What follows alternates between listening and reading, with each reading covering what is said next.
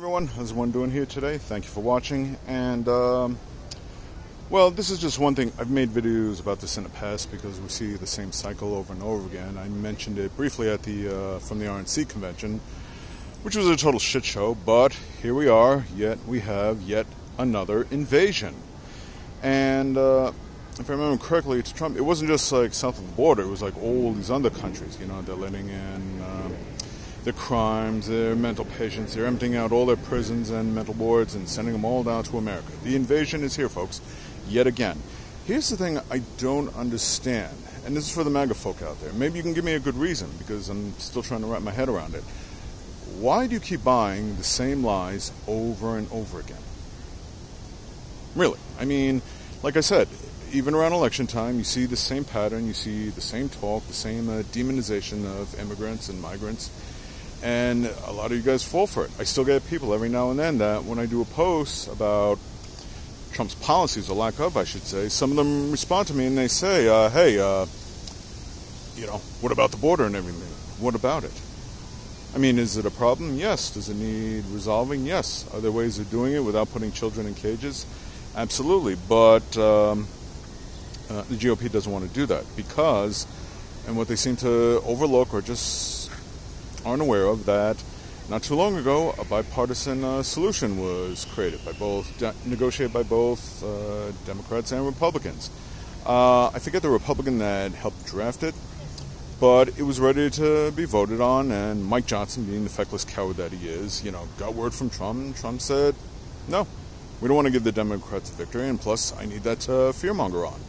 So they pulled the plug on it. So in the end, and here we are now. Oh, yet another invasion.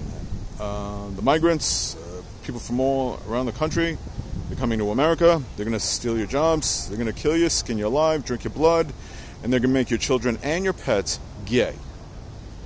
You believe that one, I'll tell you another. Why do you keep buying the same lies over and over again? I got to believe that there are plenty of you out there that are intelligent enough, but yet are still like, well, yeah, you lied, or maybe that, or the migrants, but it doesn't matter, I'm still going to support them.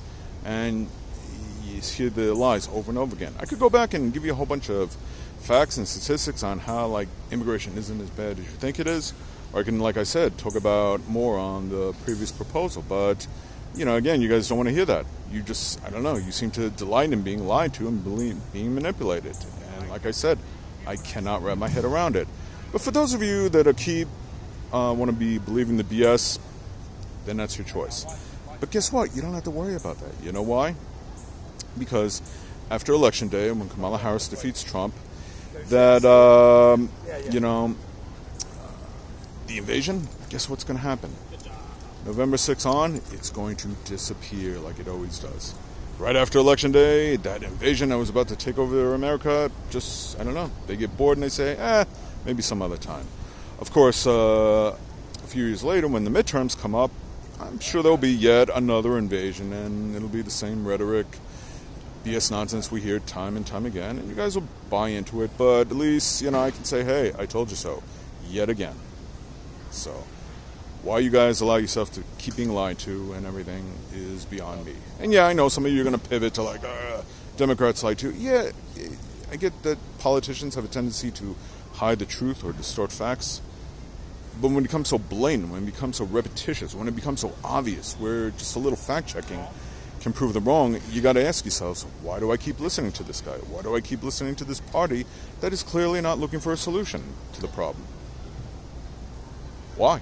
By all means, leave a comment. You know, you got my full attention. So, anyway, thank you for watching. I really hope you understand.